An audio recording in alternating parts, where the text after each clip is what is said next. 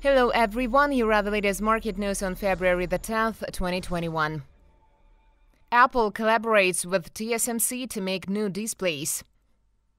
Apple Inc. has partnered with Taiwan Semiconductor Manufacturing Co. to develop the micro OLED displays. It plans to use it in its upcoming augmented reality devices, reported Wednesday. TSMC is the only processor supplier for the iPhone, and the micro OLED displays are much thinner, smaller, measuring less than 1 inch, and consume less power, making them more suitable for use in wearable AR devices, the report said. The micro OLED project with TSMC is currently at the trial production stage and will take several years to reach mass production. Bloomberg reported earlier in January that Apple is still working on the underlying technology for its AR glasses, codenamed N421. The product is a few years away, he said, and the company plans to unveil it as early as 2023.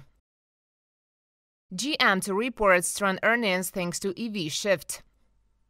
General Motors Co. is expected to report strong fourth-quarter earnings Wednesday thanks to strong demand for gas-powered pickups and SUVs. Still, the company's future electric vehicles are now driving the stock, shareholders and analysts said. Since November, when CEO Mary Barra announced plans to increase spending on electric cars, GM stock has risen 60%. Shareholders have celebrated the increase since the stock's original offering price was $33 in 2010. Analysts say GM stock could be worth $100 within a couple of years. GM has helped turn the tide in the industry since November by increasing spending and accelerating EV development, announcing plans for an electric van and dedicated division, and setting a goal to stop selling gasoline-powered light vehicles by 2035.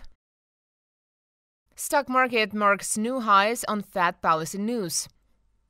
Asian stocks hit record highs Wednesday as upbeat earnings, hopes for a major financial stimulus in the U.S. and a prolonged period of low interest rates fueled optimism about the global recovery from the pandemic. In the latest example, shares of Lyft Inc. rose 11.8%, while Twitter Inc. rose 3% in trading after their latest quarterly results. The MSCI Asian ex-MSCI index of stocks rose 0.86%, surpassing January's high and reaching its highest level on record. In mainland China, the CSI 300 rose 2.1% to a 13-year high, and the Shanghai Composite hit a 5-year high on the last trading day before the holidays. European stocks opened sharply higher, with Euro stock futures up 0.47% and British FTSE futures up 0.56%. The Fed said it would tolerate a temporary increase in inflation above 2%, leaving investors with the belief that low interest rates will remain at least until 2023. U.S. inflation data due out later Wednesday is expected to show an annual increase of 1.5% in the core consumer price index.